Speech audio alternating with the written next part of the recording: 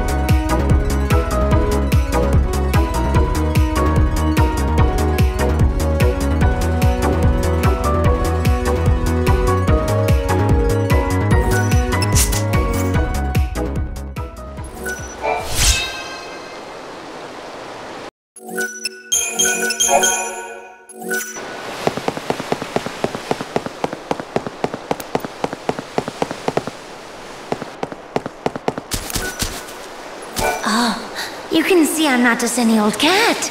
Since you seem to have half a brain, might I ask a favor? It won't be too much of a bother, I promise.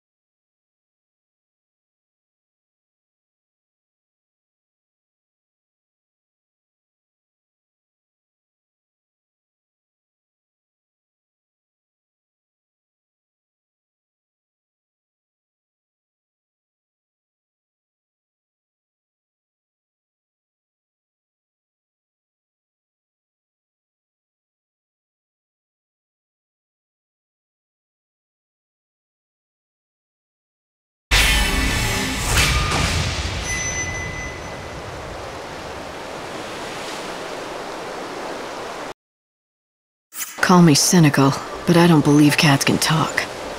I'll help you out, but only if you tell me who you really are. I knew you were clever. Yes, I'm no cat. At least not on the inside. This is where you tell me about some bizarre episode that put your soul into a cat's body. Exactly. You're good. Of all the possibilities, why a cat? Oh, let me start from the beginning. This body that I'm in, the most beautiful cat in the world, she was my precious little baby. Obviously, I named her Gem because she was my treasure. She was everything to me, but she got sick and passed away. I had a difficult time dealing with her death. I couldn't accept it. I shied away from reality. I did everything I could to preserve Jim's body while I desperately searched for a way to bring her back. Science, voodoo, alchemy, you name it. I tried everything you could ever imagine. I spent years, no, decades, performing experiments to bring her back. I'm not one to judge, but the love you have for your cat is more than a little frightening. She was my life, but nothing worked. I couldn't revive her. I'd run out of ideas. I was devastated. I had just about given up on life, everything, when God decided to throw me a bone. A little girl approached me. She called herself Lumina. Lumina? This ought to be good. What happened? I thought this little angel had been sent from the heavens when she handed me a potion and said it had the power to lend Gem my soul. According to her explanation, if I drank the potion, I could revive her. Of course, I drank the entire bottle without hesitation. Didn't anyone ever tell you not to drink strange potions? Especially ones given to you free of charge by people you just met on the street. But this stranger told the truth. Gem was revived. See? Alive as ever. However, I wasn't prepared for these side effects. This wasn't what I had in mind. And that's where I come in, isn't it? Yes! Lumina mentioned there was an antidote that can reverse the effects of the potion. With it, things can go back to the way they were. It's called Starlit Spice. Please, will you find some of it and wave it under my nose? I assume you're talking about your human body, so it's still intact somewhere? Do you recall where? When dawn approaches, you'll find it wandering aimlessly near a large assembly of cats. You can tell from a single glance that it lacks any sort of soul. My real name is Ronan. I don't know if my body will respond to that, though.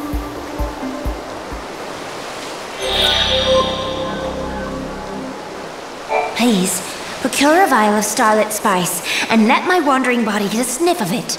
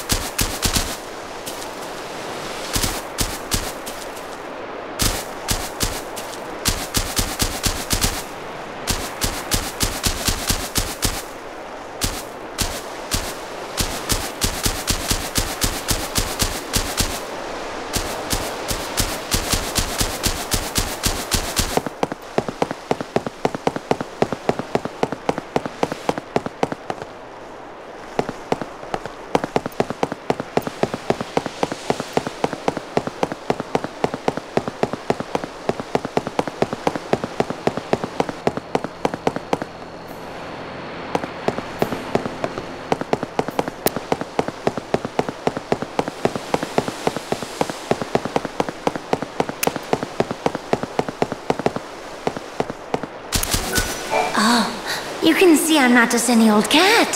Since you seem to have half a brain, might I ask a favor? It won't be too much of a bother, I promise.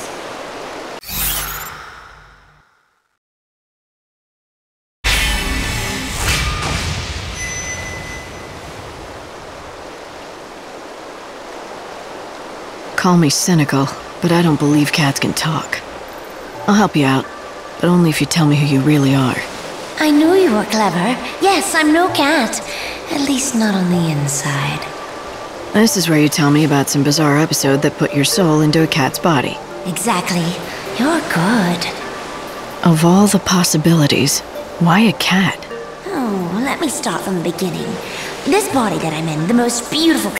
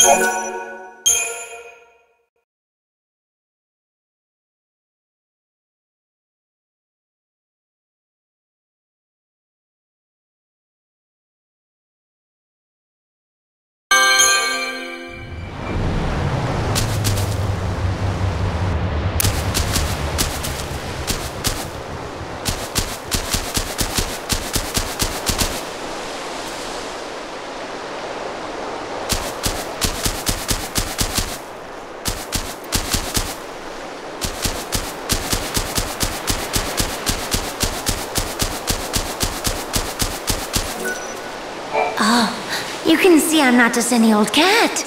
Since you seem to have half a brain, might I ask a favor? It won't be too much of a bother, I promise.